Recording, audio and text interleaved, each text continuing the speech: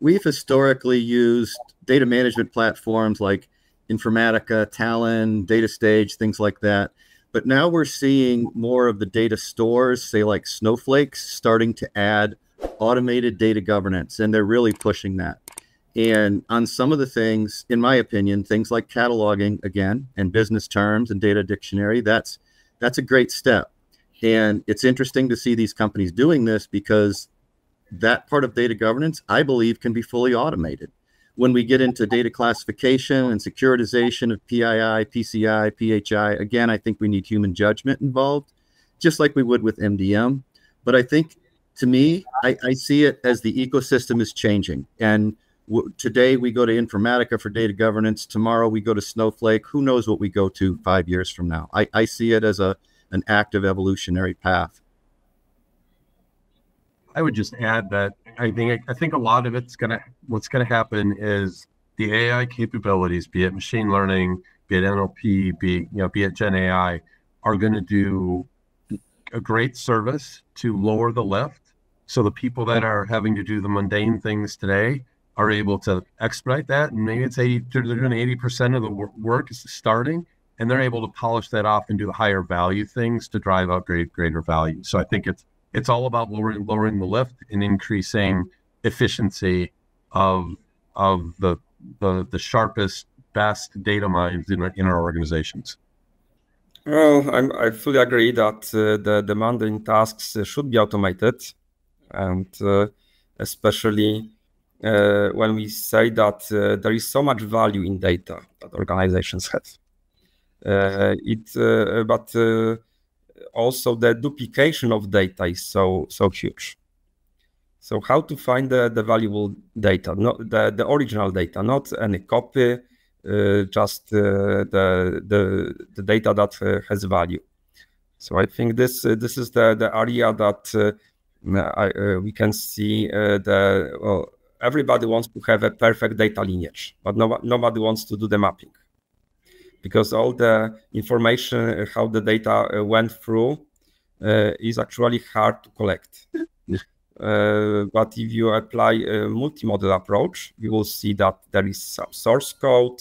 If there is no way to figure out by tracking the code that loaded the data, maybe just look for similar data that is so similar that definitely it must be a copy.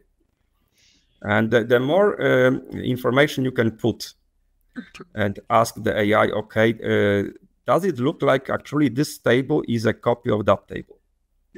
The more you can build a real data lineage and figure out what is the primary data and what is the secondary data. Mm-hmm. That's actually, that would probably solve a lot of challenges. I want to add one more area to this discussion. So a lot of things that what Peter just mentioned and others, I feel we are all thinking structured data and copies of data in tables or graphs or documents, like document data like JSON. But there's also semi-structured data and there's unstructured data. So now we are talking about data quality for all of these data types.